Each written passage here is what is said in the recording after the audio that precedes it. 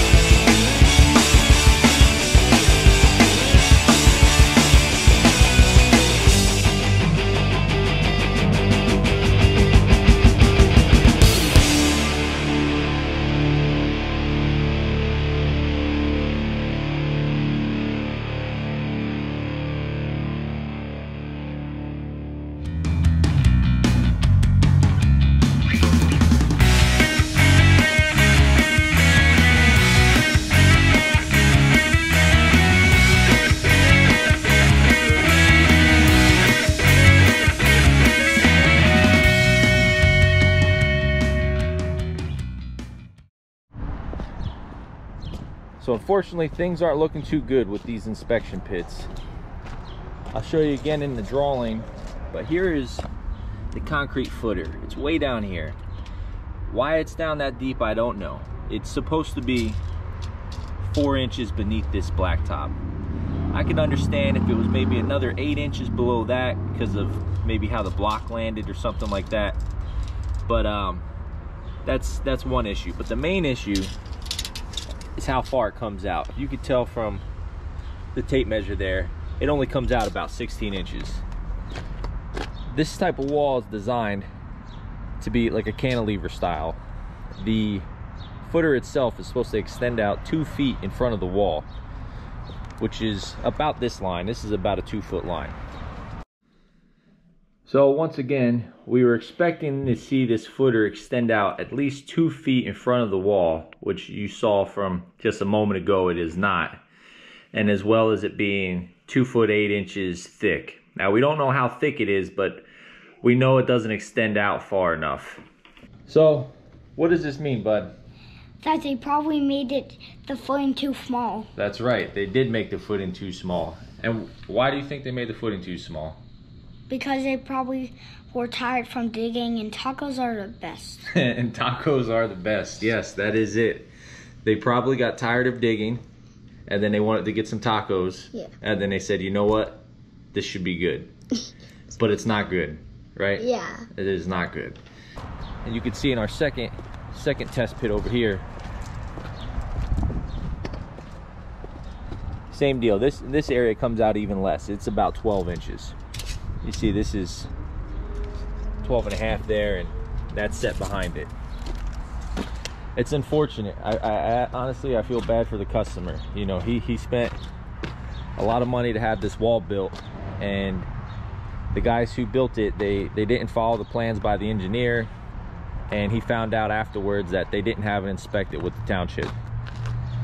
So we have the engineer. He's actually out here right now documenting and taking measurements to come up with a plan other than just rip the whole thing down and rebuild it, because the customer, honestly, he doesn't want to do that, and I would feel bad if he had to do that. We're talking about maybe digging this whole area up and putting a new footer in, the right size footer, and anchoring it to the wall. But that's all up to the engineers.